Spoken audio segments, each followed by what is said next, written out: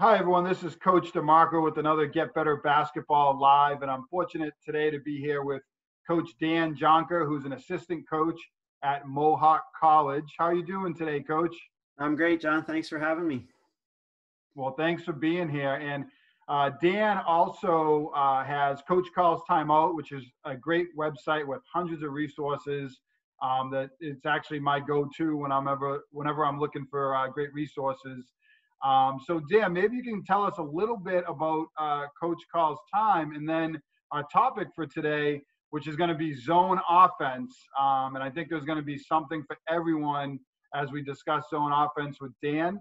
But maybe you can take us through a little bit about Coach Call's timeout, and then jump into zone offense.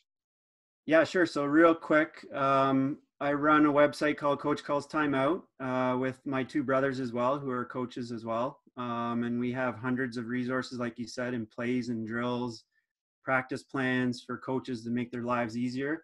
One of the unique things that we do is our plays are not the typical screenshots where you just see the arrows and the X's and the screens and all that kind of stuff. We actually have animated video playbook, and we find that the players learn a lot easier that way. When coaches are sharing it with the kids, they seem to remember those things. Kids love video, and it's been a great resource so far for a lot of our coaches. That's awesome. I really appreciate you sharing that, Dan. And hopefully, as we go through, I think coaches will see, as you talk about zone offense, the tremendous knowledge you have of the game. And I do want to say I love the way you diagram stuff out. I feel like it's easier to follow than a lot of the things I see out there. So I appreciate the way in which you do it.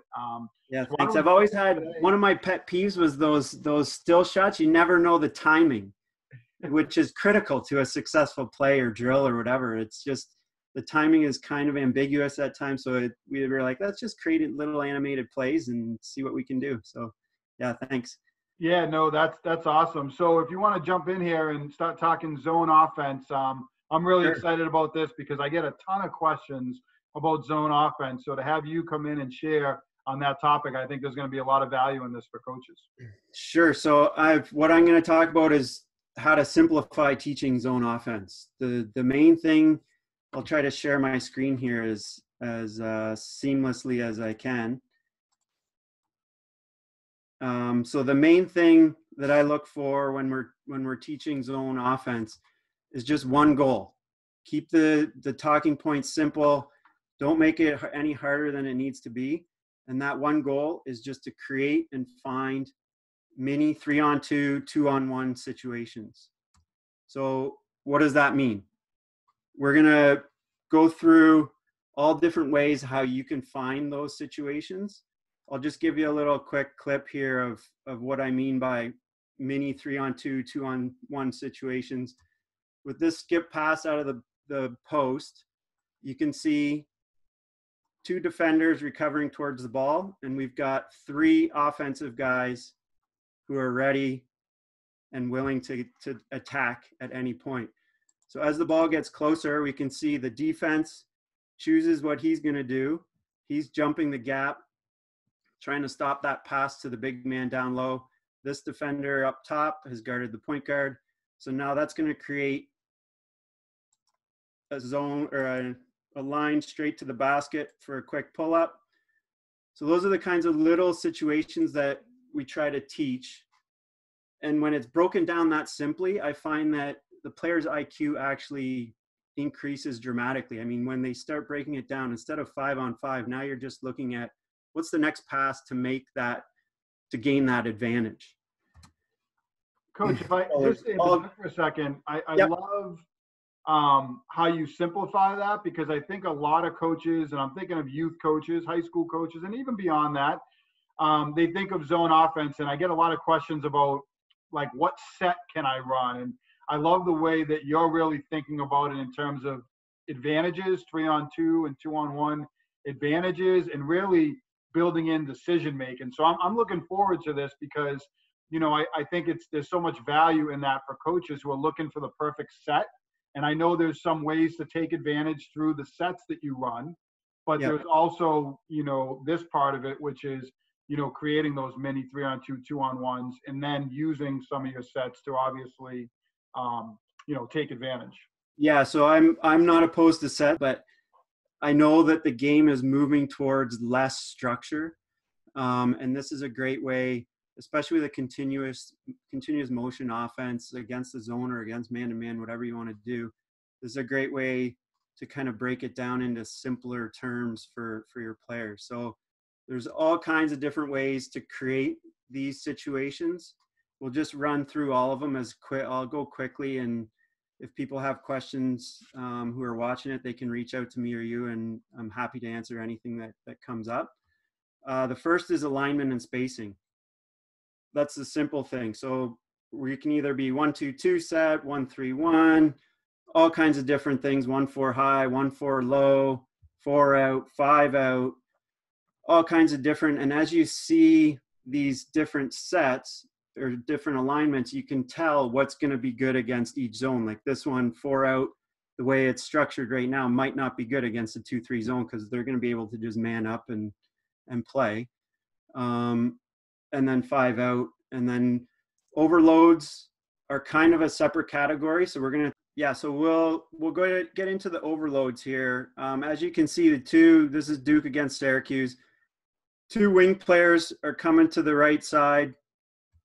And you can see already just from the first pass where this next, if you think of everything in terms of 3-on-2, 2-on-1, you can see exactly where this 2-on-1 is. The ball is going to the wing. Nobody's guarding the bottom. So it depends totally on what this defender does. He chooses to try to take the passing angle out, goes to the corner. Now the shooter wasn't really ready. Pass wasn't great. So then now we're into another 2-on-1 with the big man guy in the corner against the recovering defender. And as he attacks, now there's a 2-on-1 in the backside of the zone. So it all depends on what happens with the defenders. And then we get a foul on the shot. So you're always thinking next pass, where's the advantage? What's the next advantage? When you're teaching this, if the players are not, if they're just dribbling for the sake of dribbling or just throw a weak pass somewhere else, you should always be thinking, what can I do to create this advantage? And these are all the different things. Next, we'll get ball movement and ball fakes. So it's as simple as moving the ball quickly, or it's as simple as a pass fake to shift the defenders. Right here, you can see as the ball swung around, it's getting confusing for Syracuse to keep up just because of simple, quick passes. Next, we got attack or fill gaps. So with Duke here, there's a huge gap right down the middle. He doesn't take it here. He takes it so that when we're attacking the gaps, we want 2 players to defend us. So there's 2 players guarding the ball.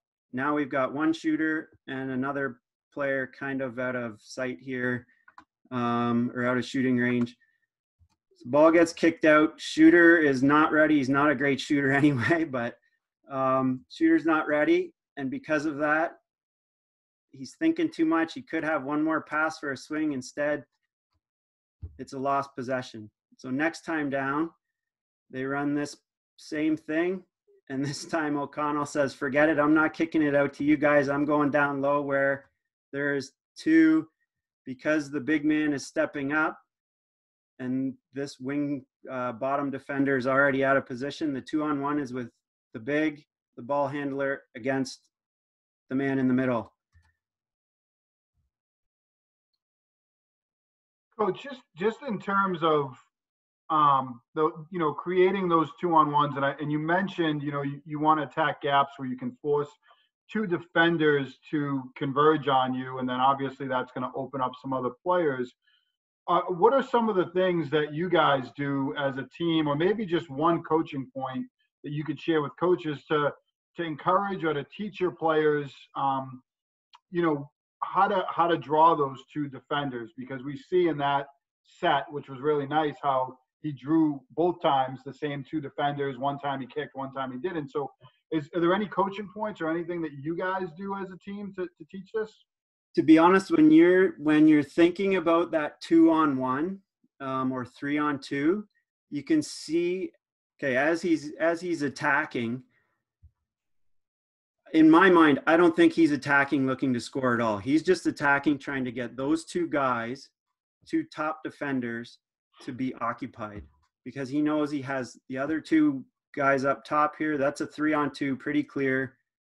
And so he's just sacrificing himself basically so that the other two guys can be open. If you think in terms of that all the time, attacking gaps, because I think a lot of people stop with attacking because they don't think they're going to get through. But if you're attacking those gaps and you know you can pick up the ball as you're getting to the gap, because two guys are going to collapse, two players are going to collapse on you, and you can throw that pass. You don't have to keep possession. You don't have to keep your dribble alive. You can literally dive in between them and throw the pass out. So it's a lot easier thinking it in this kind of terms. And I find that people are a lot more aggressive as well. They don't kind of sit back on their heels because they're always thinking, where's the advantage? Where's the advantage? I don't know if that answers your question or not, but. No, it does. I think that's a great answer. And I think you do see players sometimes hesitate to attack those gaps because they don't feel like they're going to get through to finish. And that's a great coaching point right there, that, you know, when you get into the paint and you have players converge on you, someone's going to be open. And, you know, the first time we saw the kick and, you know, the guy maybe didn't make the best decision, the shot or the one more, but the second time it was a drive and a dump, and you know, you can see the player down at the bottom who's open here. So no, that does, and I think that's a great coaching point out there for coaches too. So we'll take a look at, I got a couple more here for attack and fill gaps. This is the same thing. Now, one of the things that we love to do or talk about is when you're attacking like this, so 33 is attacking, even as he's attacking, 4 of these defenders are staring at the ball. One is like, oh shoot, we're in trouble here. I got to cover too many people. So as you're attacking, one of the easiest ways to find somebody, and it might not be the easiest, but it's always open, is to throw it to where you just came from. Because this defender is passing off you, and all you literally have to do is turn and throw it back. If, well, 13 fills back in here, he's not going to do that, but that's an easier way to get a pass. Next clip will show you what I mean. So as it's being swung around, we're still looking at 3-on-2. So again, this is another example of a player just kind of sacrificing himself so that a shooter can get open. He literally has no intention. He could dive through here, but instead he decides, I'm going to take on these 2 defenders so that one of these 2 guys is open. And he literally doesn't even have to attack at them. He just dribbles towards them, and then there's an open shot. So this next one, this is a good example of kind of filling where you came from as the drive, and he fills back to where the ball came from and is wide open. It happens a lot in zone offense. So we've got misdirection. What we're talking about with misdirection is, you see in this clip, the natural tendency is to go from wing to top, back to the other wing, and then back up to the top. Well, the misdirection comes, you can see as soon as the guy at the top looks to the right, everybody thinks it's going to be swung again. This defender's already cheating over because he knows he's going to have to guard that guy next. This guy gets lazy because he thinks he's going to be furthest away from the ball. So what happens is it goes back to where it came from, and now you got a big recovering against a lightning quick guy, and that's too easy.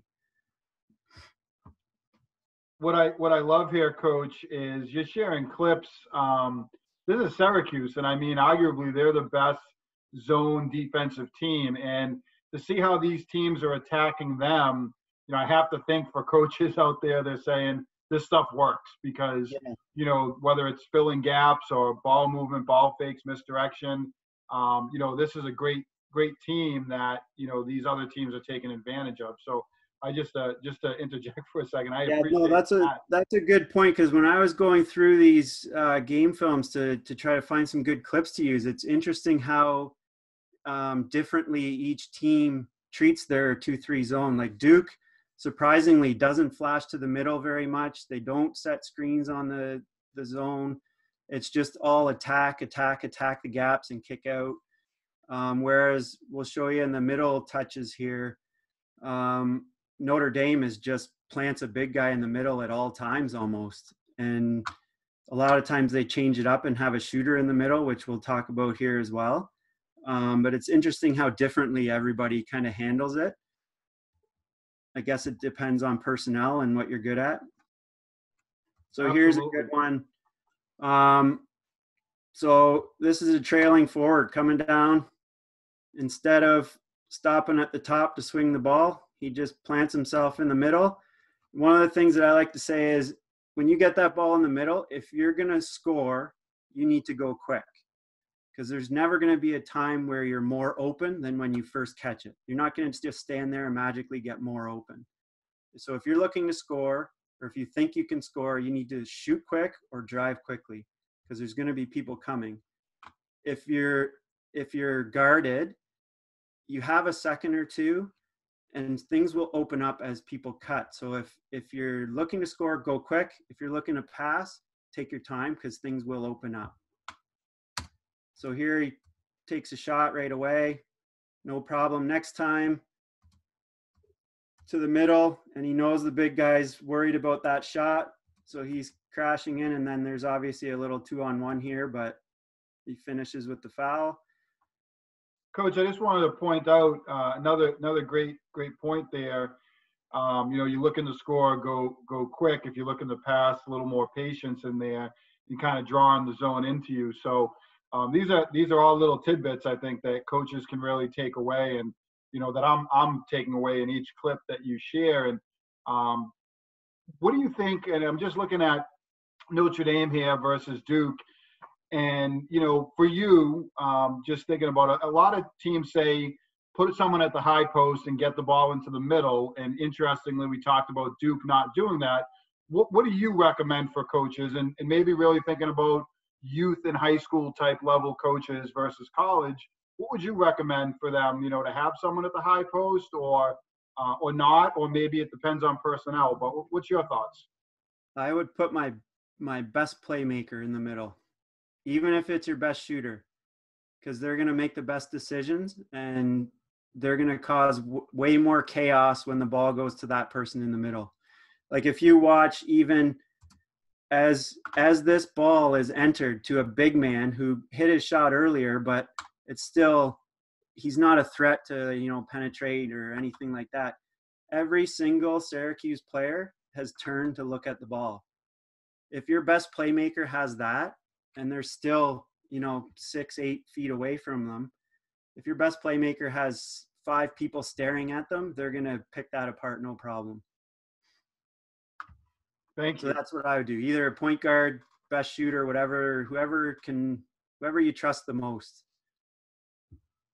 It always hurts. It's painful sometimes when I watch like youth ball or whatever. Clearly the coaches, they just think that they need that high-low option. So put the 2 bigs one at the post, one at the foul line, let them rotate and exchange, but they're so uncomfortable when they catch it, because they're not used to having people coming from all directions at them. Mm-hmm. They're used to kind of just surveying over their shoulder, and that's about it. And so yeah, I would just put my best player in there. Awesome. That's great advice. I appreciate that. Yeah. And then, so you watch this one here, because this pass is a tough one to catch. You're not really in rhythm to turn and shoot, and the Syracuse middle recovers nicely. So he's got some time. When he takes a little bit of time, this defender dropped just enough. Now all of a sudden you got an open shot. And then the next time, even better, when it goes to the middle again, everybody's head turns to look at the ball. They've got a 2-on-1 with the backside here. Because this defender is cheating and moving towards this way, the big just throws a simple pass behind the defender, and you can't get any more wide open than that. So all this kind of stuff, if you just, as you're running through practices, if you just constantly preach 2-on-1s, 3-on-2s, players start to recognize it really quickly, and their IQ or their understanding of it, of a zone offense or just any offense, goes up dramatically. So we got this one now. It's Louisville goes to the middle as well. A lot of times when it gets to the middle, that opposite side wing is wide open because somebody's got to go down and help with one of the bigs if you're playing a high-low kind of game. So kicking it out to the opposite side. Now everybody's in scramble mode, so you can attack. Now here's 2-on-1, these two players, one defender, or you can go 3 with this defender could be. So that's your 3-on-2. It's a wide open shot. And then I think there's one more here that, yeah, same thing, just attack.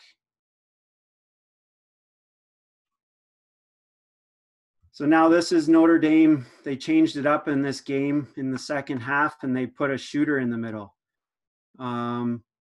which caused some trouble as well. So it goes to the middle, and there's literally, like, it's just too easy for a good shooter to turn. He's so good, he doesn't even look at the basket on this one. He just turns and fires. Coach, that really speaks to your point, before about putting your best player in the middle. In this case, it was the best shooter, but, to see that then come into play in that Notre Dame clip, I think that's very telling for coaches out there.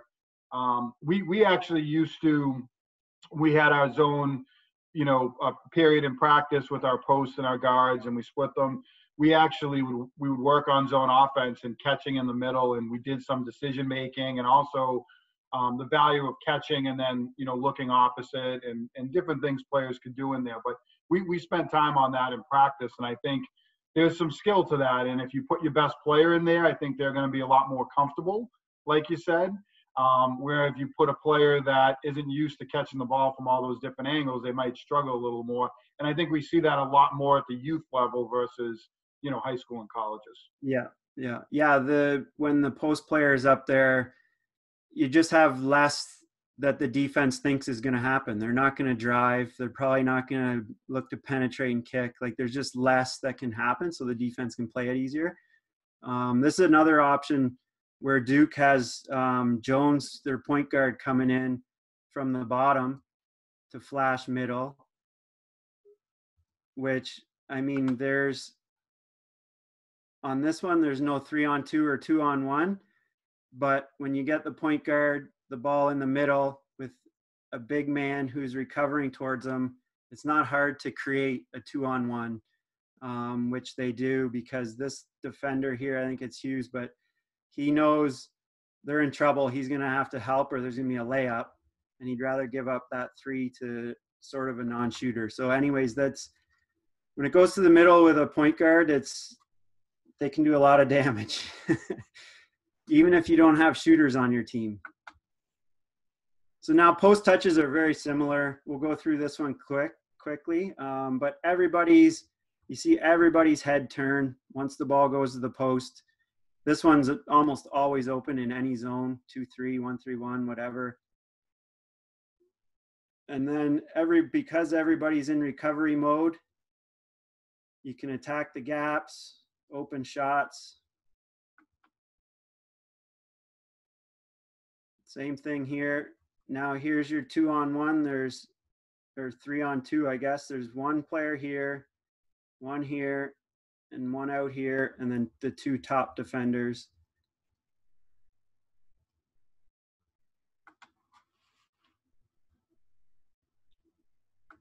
I think just 2 things, Dan, from those last couple of clips. How difficult it is when you flash players into the zone, especially ones that don't typically, like that guard from Duke snuck in, so to speak. And we definitely tried to take advantage of some of those opportunities. But it's interesting when the ball goes down into the post, how the defense really funnels down there. And I keep looking at the skip opposite that's there, or even the skip to the top the last time in there. Yep. So I think there's definitely some value in post touches. I don't see as many teams go into the post against zones though, which I'm kind of thinking about now watching this presentation, that maybe there's more value in that. Yeah, for sure. I mean, especially if you have somebody who's bigger than the rest who can kind of see over if there's double teams coming, or if you just have a good passing post player. Again, you don't even have to stick a post player down there. You can put a good passer down there and they'll figure it out. So this one, same kind of thing, goes down low. He's a little quick with the kick out, but it creates enough advantage. There's a lot of different gaps and quick passes and everything that happened on that one. My favorite thing is screening the zone, especially ball screens. They still work. Screening on the backside of the zone. You see here, when you're screening that zone, now you can, especially if you have someone who can pop, it's a great thing to have. And there, you see Louisville's got a runner coming to this opposite baseline. And because that runner is coming, they know they're going to have a 3-on-2 with the ball handler against these two guys. And this is the second, and this is the third that's coming. So now it's as simple as you're open, shoot it. If not, it goes to the corner. And then this is an interesting one here. So North Carolina goes and they decide to set inside screens on the top guys to leave a lane right down the middle. So if you have somebody who's great at pull-ups, this is a nice little play too, or a 6'10" guy who can dunk. But that's a nice right down the middle, and then it's creating the advantages as well, right? When that big is coming in to guard a point guard. I think that's a great example too, Coach, of we talked a little bit about like sets and play design, and that's a great example. You know, you have the athlete, but you want a way to get them into the middle of the zone and give them that opportunity to get through those first two players. And, you know, when you look at the way they executed that, really, really simple. And I'm just thinking, if I have a great point guard on my team, I'm really thinking about using that, you know, this season, because I'm going to get them into the middle of the zone. And then I have options off of that for kickouts and obviously in this case, a lob, but there's a lot of options off of that. So I like that one a lot. Yeah, it's a good, nice way to get them open, get them on the run too. They're going downhill right away.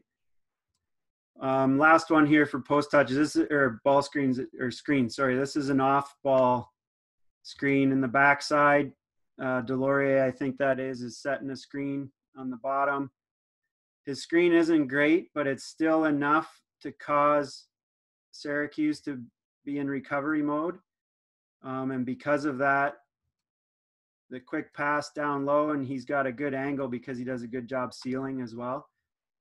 But the post touches, ball screens, off ball screens, everything is it needs to lead to creating those 3-on-2, 2-on-1 advantages. Sometimes when you throw it down low, you don't have that advantage yet, but you may create it with that pass.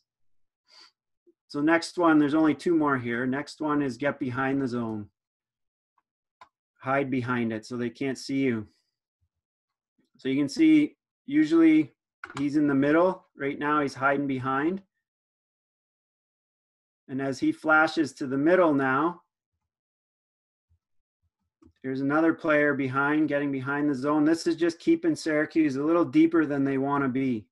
Usually they like to play up higher so you can't get those 3-point shots. And now we've got another player diving behind the screen. And when that ball goes to the middle, you have that was your 2-on-1, 3-on-2. This defender wasn't looking at all, because when the ball goes to the middle, for some reason, every guy or player wants to look at the ball. And when you're behind the screen, no problem. Or behind the zone, sorry. So same type of thing here. This time, the post player, this is a great 2-on-1. This is, you can't get any easier than this.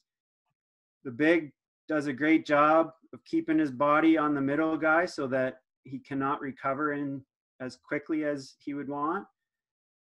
Now, he could have just laid it up and tried to go for a dunk instead and got fouled, but there's another option. Here's this is Mohawk here. Here's our team. We actually put the point guard in behind the zone. So he's over here and he sneaks in. And this could be same thing with post touches, even if you want to put your point guard in there, because he can square up and take somebody one-on-one and create those advantages. So what he does is just simply turns. And now, because this big can't keep up with him, there's a 3-on-2 with the ball handler, these two guys in the corner against 1 and 2. And it's an open shot. And then same thing again, goes down to the point guard. And as the ball goes down, we got the high post dive into the basket. Same thing again.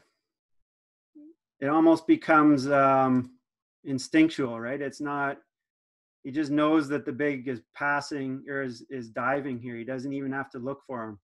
He just knows as long as this player here tries to stop him, there's going to be an open diver to the hoop. One of the things I'm seeing a lot of these clips that I think is kind of cool to highlight too is, patience. When as players are kind of dissecting the zone, there's times where you're going to get a couple quick passes and a shot, but there was a couple of clips in there where the ball got moved around a little bit and, teams were patient. They got the zone to rotate. They created a mini advantage. They drove, they kicked, they made one more, and then they got the shot. So it's interesting in seeing these clips that there's some elements of teams showing their patience. They're not necessarily just one pass and taking a shot each time. Yeah, especially when there's no shot clocks where you guys are. You can. we here in Canada, we have them. We have them. We're one of the few states, but if you go into many of the states, I think there's only 10 states in the U.S. that have a shot clock, and the other states don't. So patience becomes even more important in those cases, of course. Yeah. So last one, rebound. If you can't shoot, the best way to create your advantages, you don't have any people who can drive, you don't have ball handlers or shooters, crash the boards. That's your best way. This is kind of a sloppy possession, but it shows the importance of rebounding here. So we've got 1, the ball handler, we've got 2 and 3 against 2. Shot goes up, offensive rebound. Next time, same type of thing. So there's 1, 2, 3 against 2. So if you're hitting the glass, you'll be able to get a lot of extra possessions out of it. There's another one.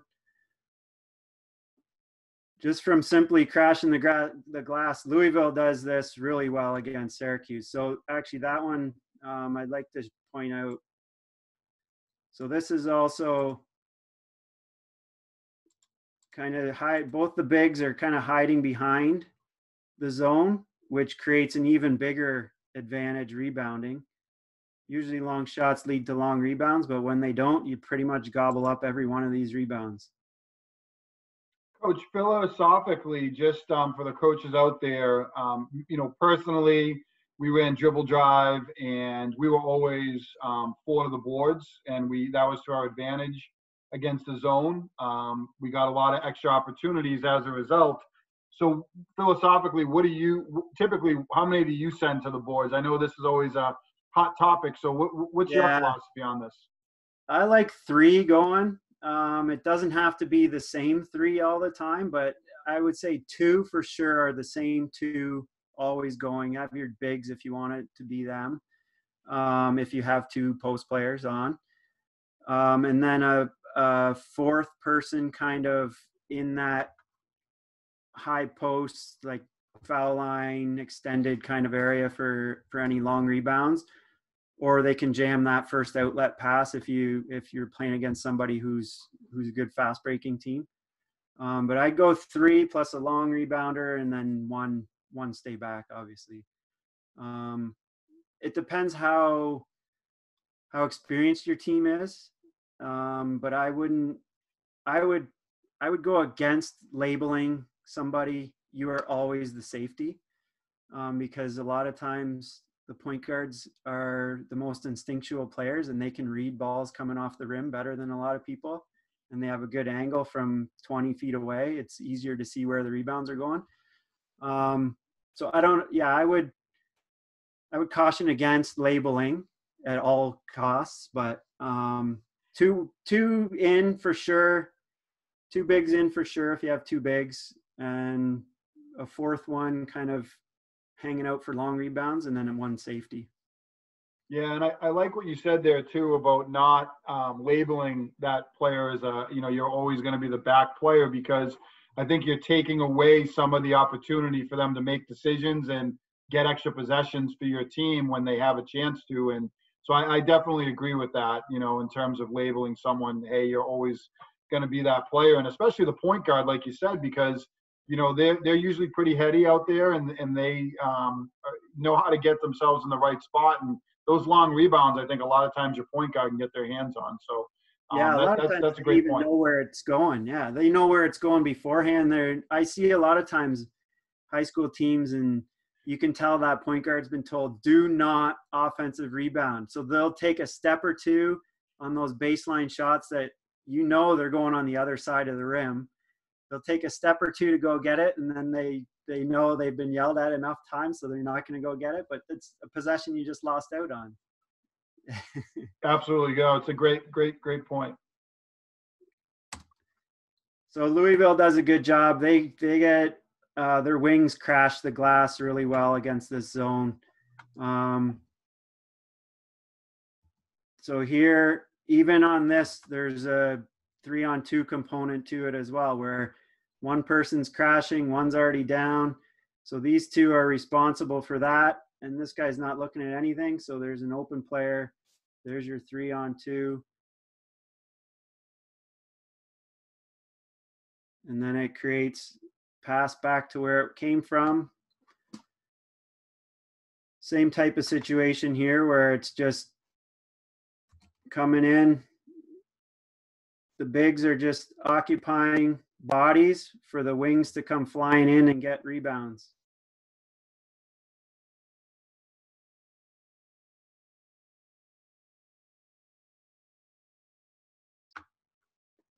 So those are the 10 things that I like to kind of challenge people on, the 10 ways that you can create it. There's obviously the one elephant in the room, if you want to call it, but that 3-on-2s and 2-on-1s originated from is just get out and run. And if you've got that in your arsenal, then go for it. Because the one thing I would say is when you are running against a zone, that whoever the ball handler is either has to pass ahead of that first wave of defenders, or they're going to have to get by that first wave of defender. Because the way that people stop running, which they have here, so this driver had no intention of actually scoring. He knew that these 2 guys were going to be open if he took the ball deep enough. It was funny, as I was watching that clip, I was seeing, and probably everyone watching it is seeing that same, attack and that same kick for a shot opportunity. Is there anything that, you do in practice, or your team does, a drill or any type of small-sided game or anything like that, to help players with that? I'm thinking like a great transition drill where players have that experience driving and then, getting in and convert. There's 3 defenders there, so I'm thinking of a high school player. They might see those 3 defenders and stop and pull it out, where This is an experienced college player that drives and makes a great kick for an opportunity. So is there anything that you do or that you would recommend teams do to practice those types of situations? Yeah, there's all kinds of stuff. Just the one where we have the offensive players jogging around in a circle while the coach shoots. They get the rebound and take it and go. You take it and go against four players instead of all five. That's a good way to find your advantages. Because obviously if you're choosing to fast break, maybe somebody is lagging behind. So you're 5-on-4. And those same game-like situations and decision-making stuff comes up all the time. And then same thing when you're going back down the other way. You can do the shooter stays out on defense, so then it's 5-on-4 going the other way. There's lots of different ways. That transition is a big thing that I like to practice, because it's just most of the game is spent in transition, and there's not enough time spent practicing that. So if you can practice those little, going offense to defense and defense to offense, and where your advantages are instantly, it's a huge IQ booster when you're doing it in practice all the time. That's a great point on transition. And actually, I know these drills have so many different names. The circle up, we call that war. We started it different ways. That was our war drill, and that's actually one of my favorite drills all time to do with the team, because there's so many things that come out of it. And your point on transition and how much time we spend, in that part of the game, during a specific game is so important. And the amount of time that, I wonder how much time coaches really spend in practice. You hear a lot about half court and, defense and offense, but transition's so critical. And I just wonder if teams are spending, kind of to your point, enough time on that in practice. Yeah, I think it's a lot of half court stuff. I mean, I'm generalizing obviously, but it's a lot of half court stuff, and maybe you play full 5-on-5, full court, but there's not a lot of situational breakdown kind of stuff. Like even for that war drill that you're talking about, that I was explaining, even if the next team that you're playing is a great fast breaking team, you can use that drill to now jam that first outlet pass. Run the exact same drill, and your only focus is make sure that first outlet pass doesn't catch the ball on the move. They just have to stop or go backwards or do something else where they can't run at you. Absolutely. Yes. So this is another one. They get out and run, and it's same concept. There's technically, you could say that he has stopped the ball. Louisville doesn't agree. He keeps going, and now he's created a 3-on-2. So there's one in the corner, one down here, and then the point guard is against these two defenders. And just like 3-on-2, 2-on-1, as you teach in practices, if the ball they don't stop the ball, just keep going. So he keeps going. And I got one more here. I think that's it. And then, so this is just to pass ahead of that first wave. It doesn't always have to be dribbling.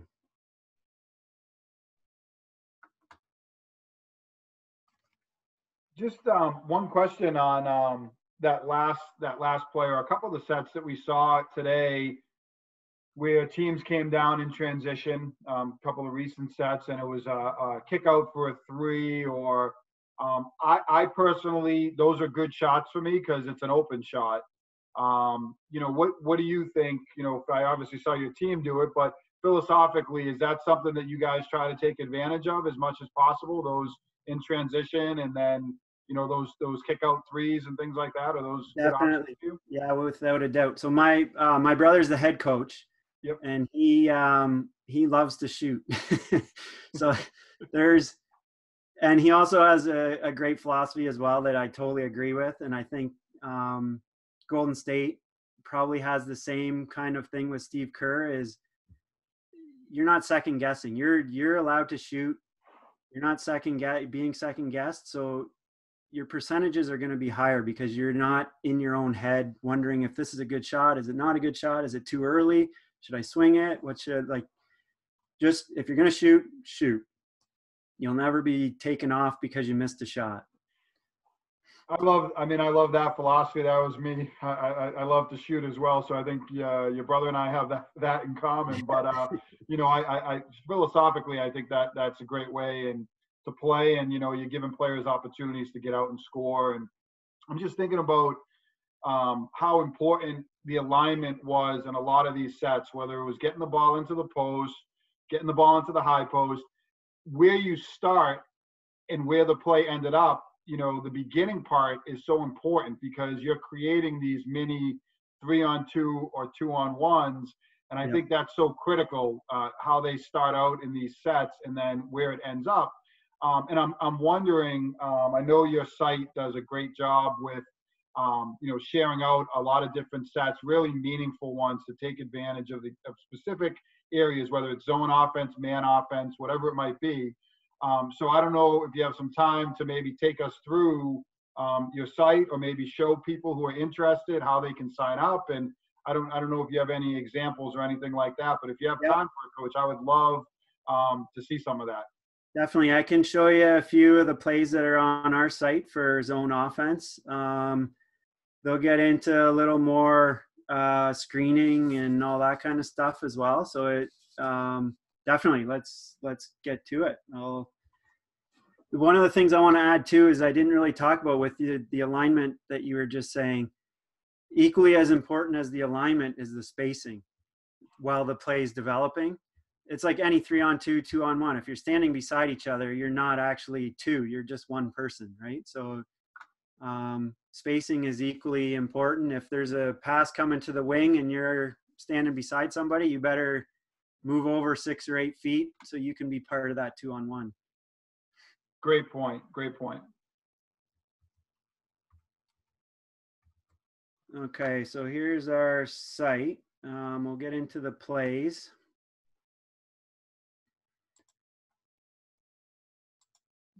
Go. Okay, so here's our site here for, you can look at man-to-man or zone plays. Obviously, we're talking about zone offense. So because we've looked at a lot of 2-3 zone so far with Syracuse, we'll take a look at maybe the ball screen play here we have for 2-3 zone. So we also have some keys to success, how long it takes, and some other drills to help get better at running this play.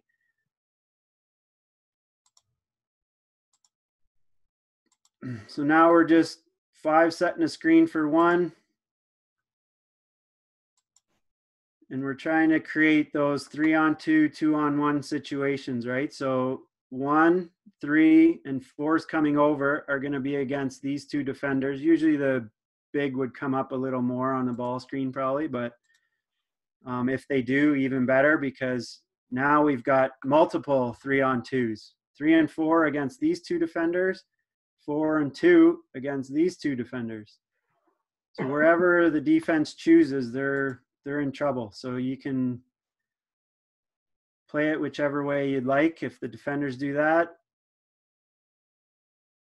if the defenders do 1 and 4, then 3's wide open.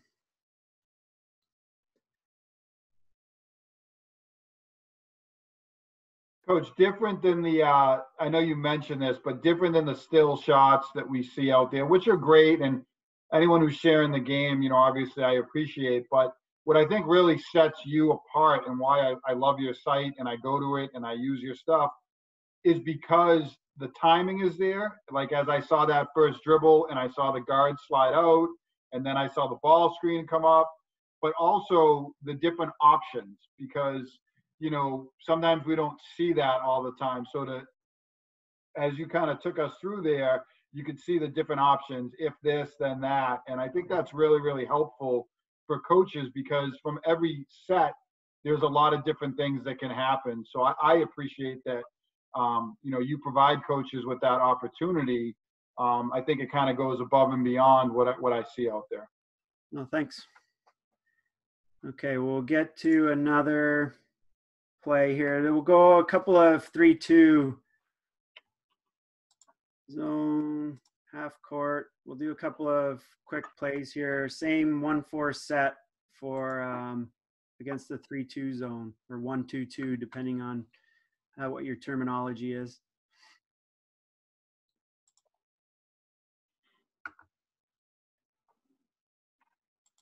So as the ball is entered to the one high post, 5 is diving ball side, which takes the bottom defenders are now occupied and pulled away. 1 is pulled very far away.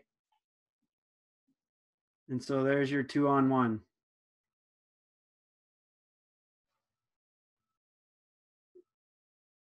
And especially on the 2-on-1s, you have time. So ball fakes, pass fakes, they can help enormously to kind of shift that defender and get them off balance for 1 second and pass it to the other person. Another option out of that 1-4.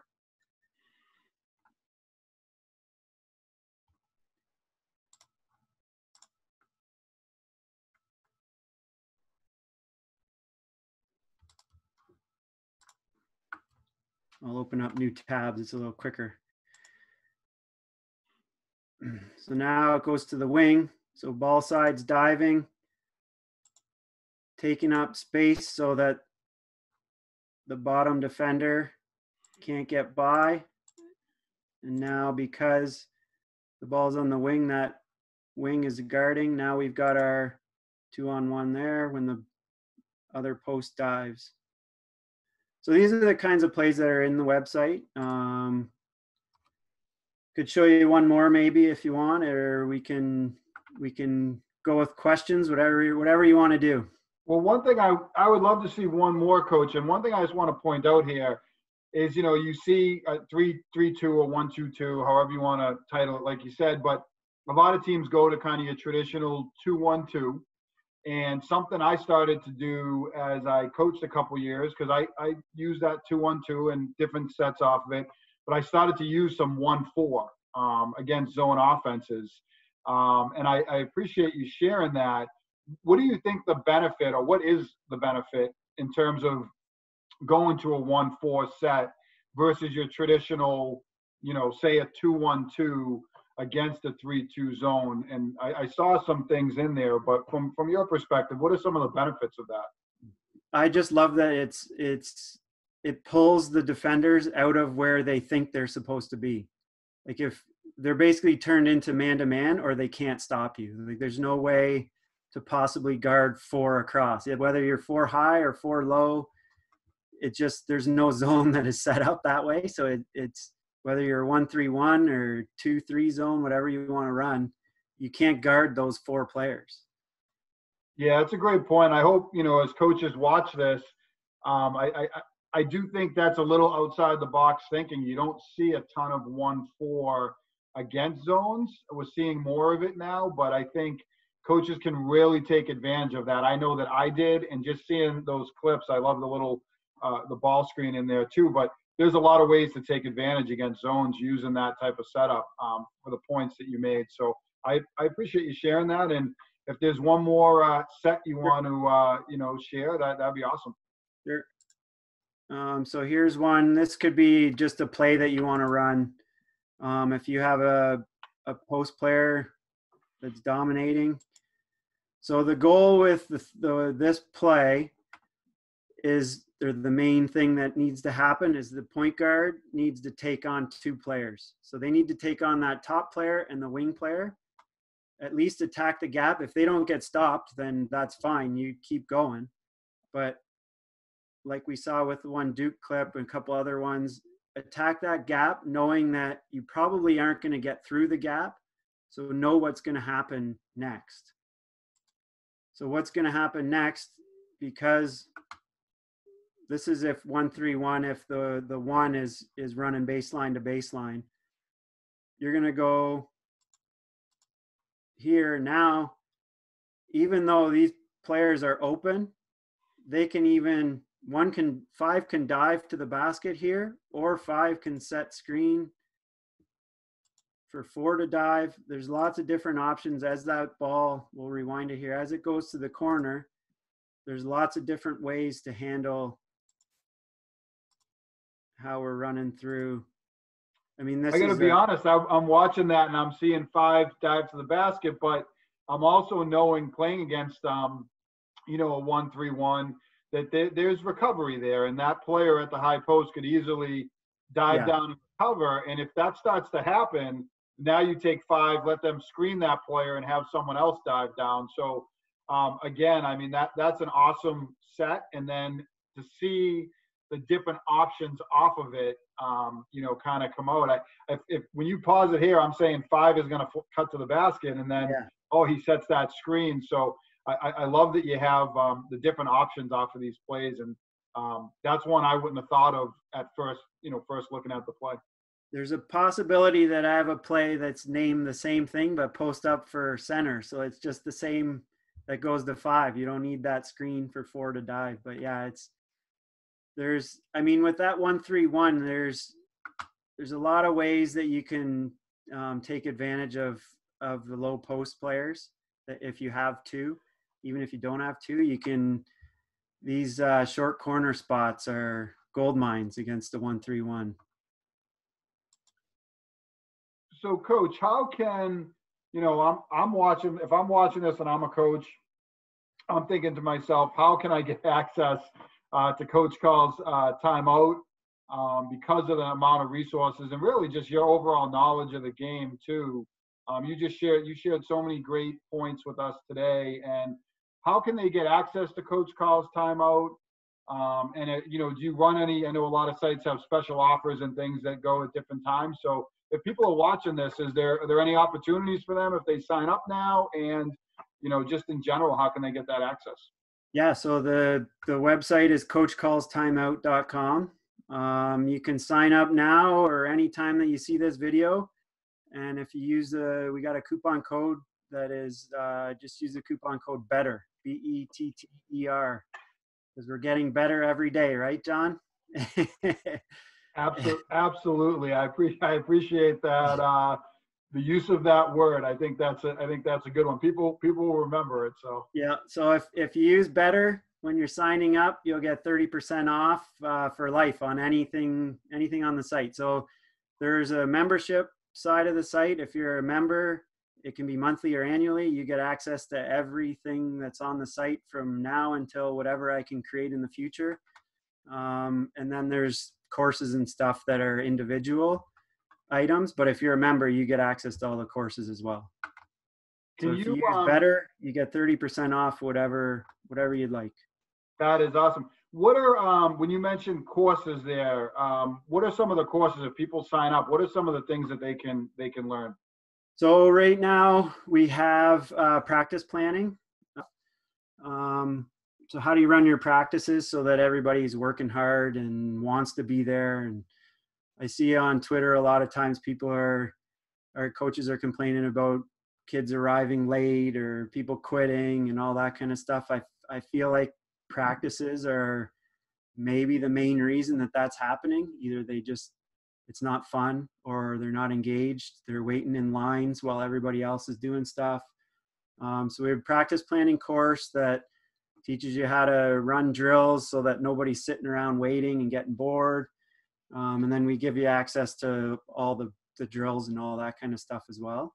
Well, the practice planning alone is worth its weight in gold, Coach, because I think that's probably, as a new coach, that's probably one of the toughest things is how to purposefully plan your practices and really think about, keeping kids engaged. So, I mean, that alone is worth its weight in gold, so to speak.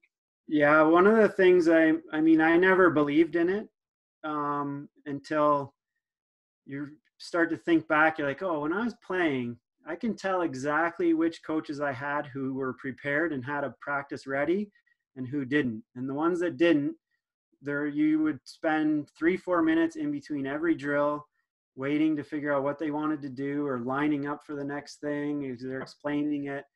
And everybody just loses momentum. I mean, it's just, you get bored, right? There's so many other things for kids to be doing nowadays. They're just going to go do whatever they're having fun at. Absolutely. So I just had one other question, and I don't know if there's any parting words you want to leave us with as well. But the last question I have is if someone is a member on your site and they're having an issue, and I know you have sets for everything. I've gone through them. That's how I know. But if someone had a particular question about something, do you guys offer up? Obviously, you can direct them to some of the stuff that you have. And are you guys creating new content, throughout, each weekly or monthly? I mean, I know this is a huge task, so I think even monthly is great, but how often are you updating the content? And if people have questions every month there's new stuff coming out. So every month at the end of the month, I send out an email to all the members that says, here's the new stuff. Try to give them some different articles and things that I've found throughout the month that would help them out. Any game film kind of stuff, which is tougher now because the NBA is not going, NCAA is not going, so it's harder to find the game film stuff. But I add new plays, new drills. I've got a bank of probably 30 different plays or 30 different drills that I need to get to create, and I have all the video. I film our practices, so I have all the video for them. I just haven't been able to get to them yet, but every month there's new ones coming. To have that updated on a monthly basis and just that constant flow of new stuff that's coming out. And I think, obviously there's a lot of things that you have that you want to add on, but I think it's good as it comes in monthly to have a little bit at a time, because I think sometimes it can be overwhelming too. And what I love about what you put up is the organization piece, and how much is too much at some point. I think you really focus in on certain areas and things coaches can do. And I think that's important, because there's so much stuff out there and that can be overwhelming as well. So I love that you do it monthly and you just add in, X amount of things every month. And then, coaches know they're going to continuously be able to, grow their expertise on the game. So I think that's awesome. Is there anything, Coach, that, you'd like to share? Anything else you want to say to coaches out there as we, part ways here today? No, I would just say, if you're planning for next season, which I guess everybody is at this point, just think about, as you're watching maybe your old game film, ESPN classics, whatever's on, look at even man-to-man offenses. Look at those 3-on-2, 2-on-1 situations and start to, in your mind, break it down that way. So then when you go back to the season, you know how you want to term it in your terminology, whatever your program uses for terminology. You know what you want to say and how you want to deal with finding those and creating those advantages. Great advice. Tons of great information here today. With zone offense and creating those mini advantages, 3-on-2, 2-on-1, and also taking us through your site. I really appreciate you taking extra time today to share your site, because I think there's so much value in there, and I really hope coaches take advantage of that opportunity. So thank you so much, Dan. I appreciate having you today, and I hope we can do this again, because this was awesome. So thank you. Yeah, maybe we can do a baseline out of bounds one or something like that as well. Yeah.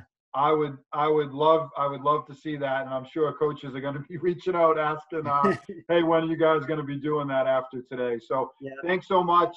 Stay safe and have a great day. Thanks, John. Thanks for everything you're doing as well. You're doing a great job sharing the game. Thank you.